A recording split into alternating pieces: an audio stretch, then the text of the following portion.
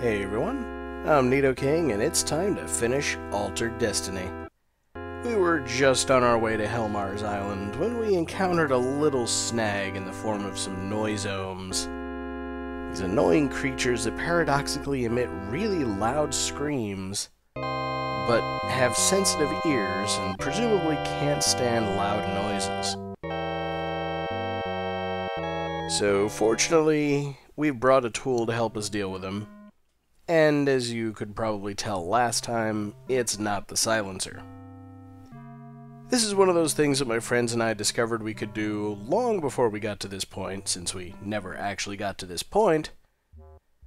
And I just didn't realize what it was for until I got here. We can play the Klieg like a bagpipe.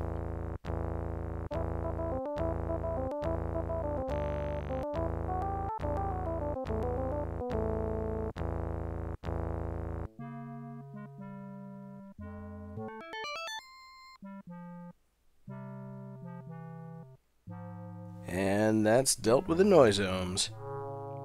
Of course, you can only do it once, so you better make sure you haven't done it up to this point. So now we can finally make our way around the island.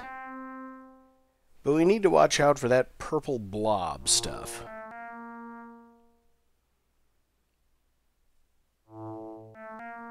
As it says, it'll kill you. If you can even make it that far. I mean, I hit up, he doesn't move up. So as far as I can tell, you have to move a little bit to the left just to get off the platform. And that's what it looks like when you die of an allergic reaction. You just kind of blow up like a balloon. So let's try to avoid that. I don't remember which way to go, but I'm going to try going right first.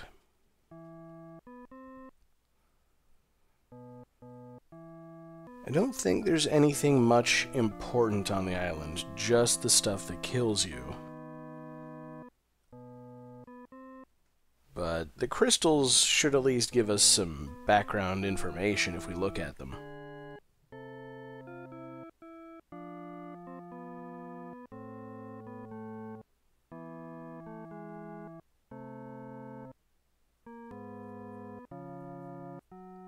Yeah, it's kind of hard to remember, especially looking at the state of the island now, but there used to be people living here. I think they were the Longa.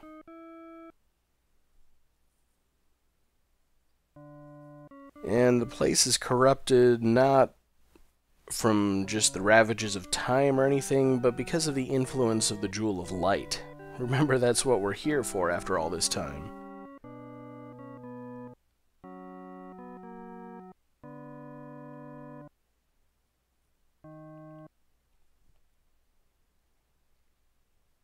You know, like it says here, it's all the corruption from the Jewel of Light.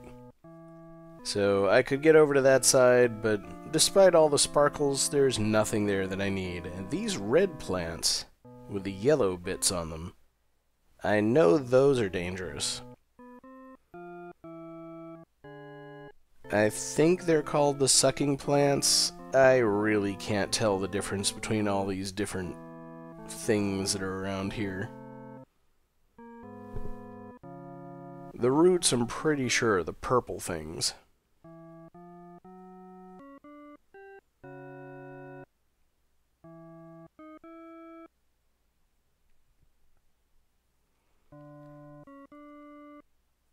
Yeah, see, the problem is the game isn't really clear about how these plants work. So, I see the yellow eyes under the bridge.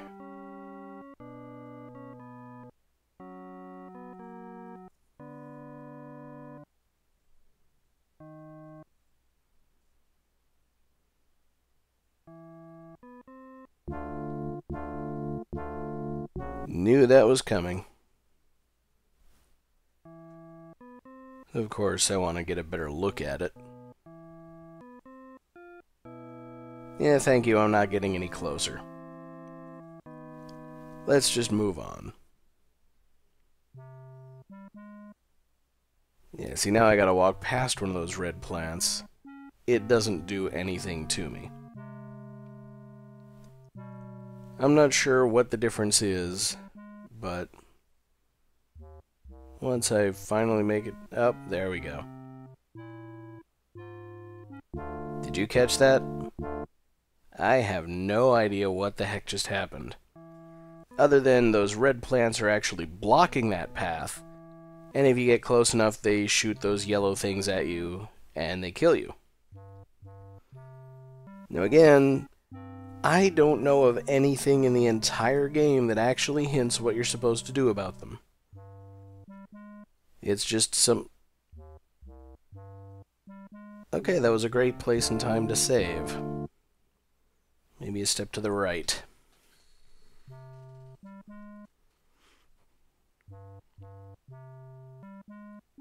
And once I finally managed to make my way across this tiny path to the next screen... Yeah, I don't know why it is that this works, but the plants won't be able to attack you if you cover yourself in that slime that you got from the wraiths. It was the first thing that occurred to me when I got the bowl of slime was, hey, let's dump it on my head and see what happens. And it worked, and I got points for it, and I never knew why until I managed to make it to this island.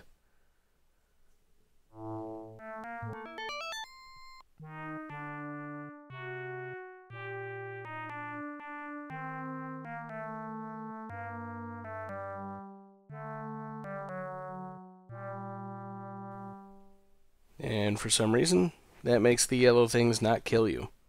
The best I can figure is there's some kind of suckers that suck your blood, and with the slime on you they can't stick. But I have no clue. I've never understood what the deal was.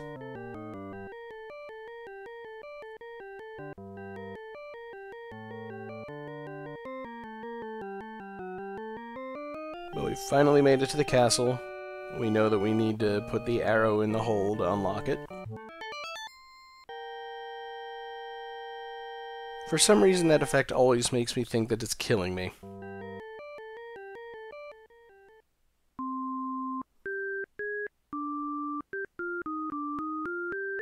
And I don't know how to get in from here.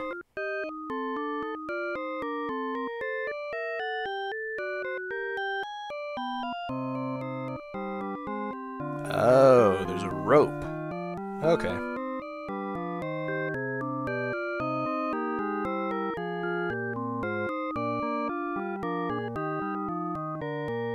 Alright, there we go. It's one of those pulley-type elevators that nobody ever uses because it's entirely unsafe.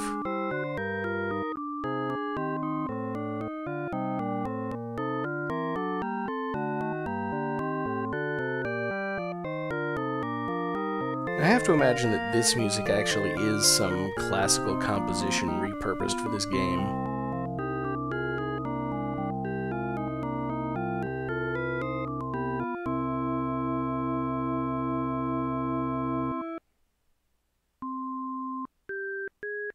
Alright, this is gonna take a while. Let's speed it up.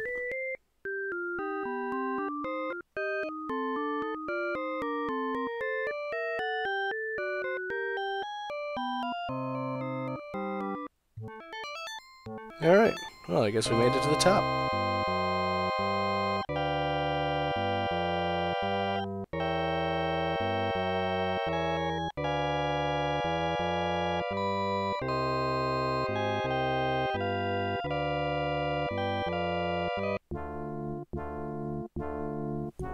I never knew that could happen. Seriously, that's the first time I've ever seen that. I'm used to just going up to Helmar and getting the option to defeat him. Which is why I didn't save since way back here.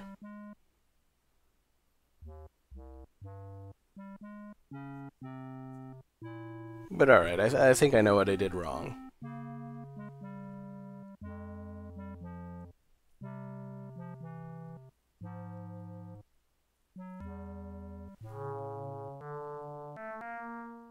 I do kind of want to see if I can get a description of anything interesting here. But it doesn't look like it. So we'll just avoid the last bit of purple blob. Walk back to the castle. Open the door again.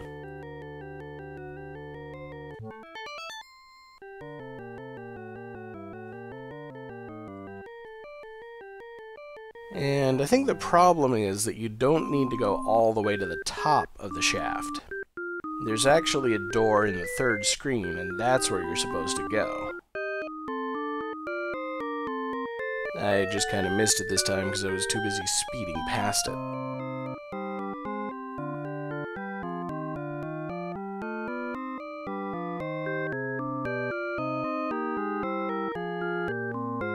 And I honestly have no idea why it would make a difference, but going in this door gives you a chance against Helmar. So I just gotta wait until I get near the door, jump.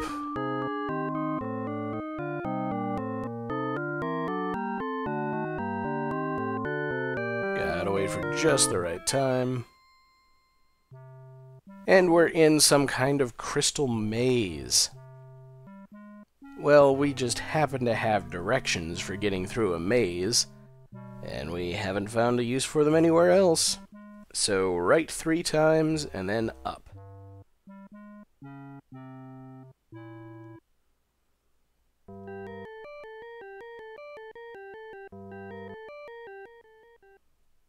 I find it kind of disconcerting that the music changes in that one room. Alright, up from here, but there doesn't seem to be a way to go.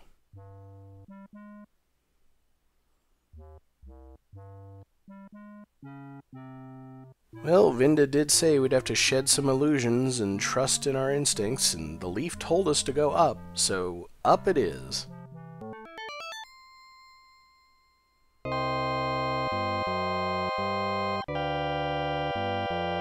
Yeah, now for some reason Helmar gives us a chance to defend ourselves. Well, only one of these things is a weapon, so...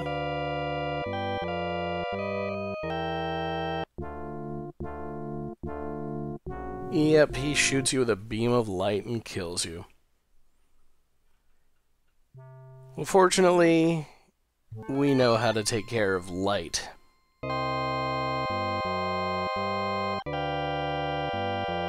Yeah, we just need to block with something with a reflective surface.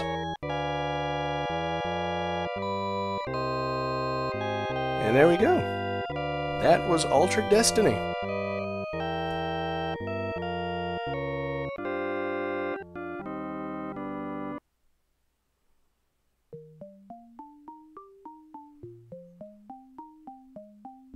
And for some reason when I used to play this on my old DOS computer, the game would crash right after I clicked something in that previous menu.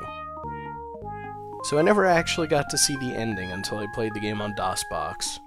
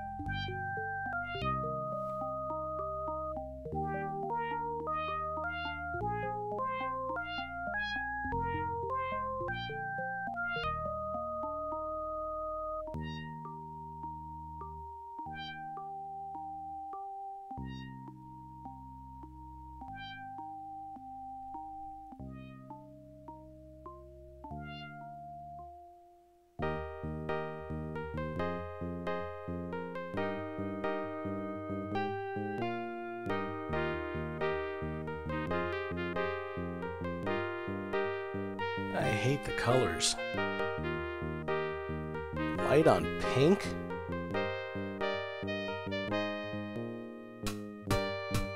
I love how the title of the box says it's John Qua talking, but inside the box it says Helmar is talking.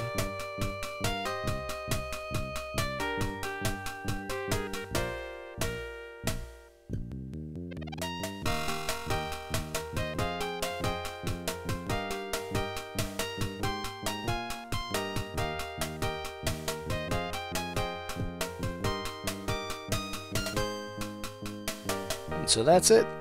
The epilogue is you go home, you're rich, you're happy.